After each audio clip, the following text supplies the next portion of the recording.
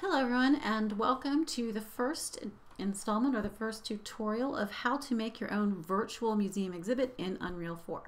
I'm using version 4.11, so I suggest that you use that same version or later.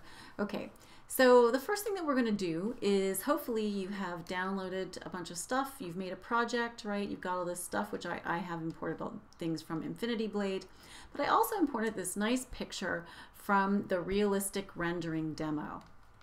And it's got a picture frame with this lovely picture of some ships on the sea. But I don't want that picture, I want my own picture that I'm going to bring in. So I'm going to show you how to do that pretty simply.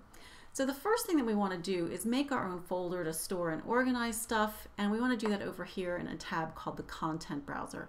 Yours may be laid out a little differently. I've sort of moved things around to how I like them. So find the content browser, and then I've already made a folder called My Stuff, but you just right click and create a new folder. And then I'm going to double click to open it. So I don't have anything in my folder, and I want to add my picture that I've made. So I right click, and then I go to import. And you might have to browse to wherever your picture is. And here's one that I've downloaded from the digitized online collection at the Metropolitan Museum of Art. I've made it smaller and put it in a different format, but you don't have to. So I'm going to double click on that, and you can see that it's added my picture of a nice snowy winter scene into my folder. So it's in the game, but I can't actually drag it over and put it into my painting yet. In order to do that, I have to modify the materials that are associated with this object. So we're going to do that next. So go over into this middle window and click on the object or the painting that we want to modify. And then we're going to find the Details tab. So here we go, Details, mine's here, I'm going to click on it.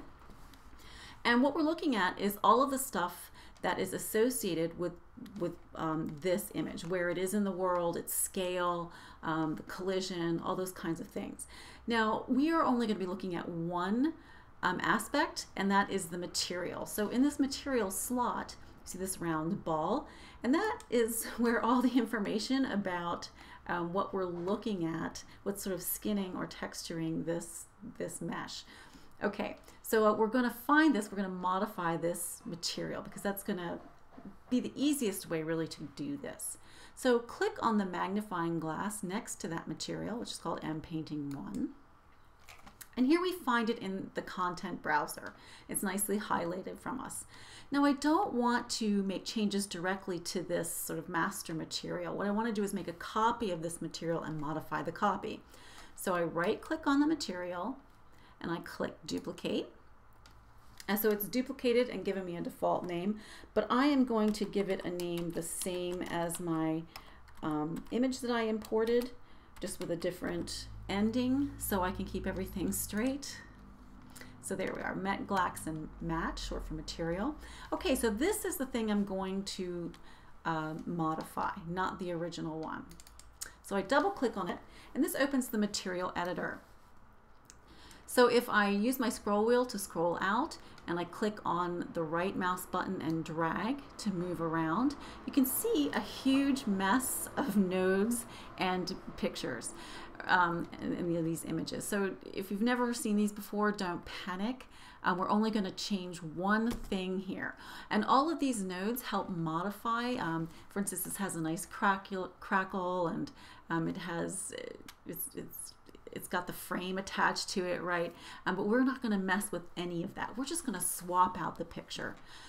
So what you notice right here in the very top, base color, that's where the main picture is attached. So if you kind of follow this over along the top here, you'll see something called Texture Sample. Not this one, but this one above it.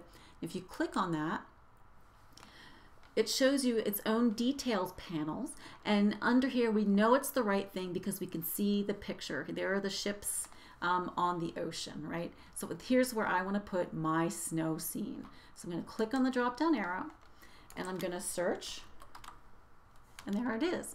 There's Met Glaxon, there's my painting. So I click on it. Yep, now I see there's my winter scene, and that's it. That's all we have to do. We click apply, click save, And then I'm going to go ahead and close this window down.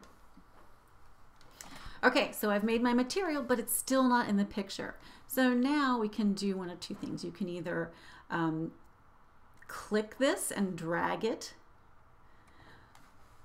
or we can select the painting, and here we have M Paintings 1. I can click on the drop down arrow and I can search.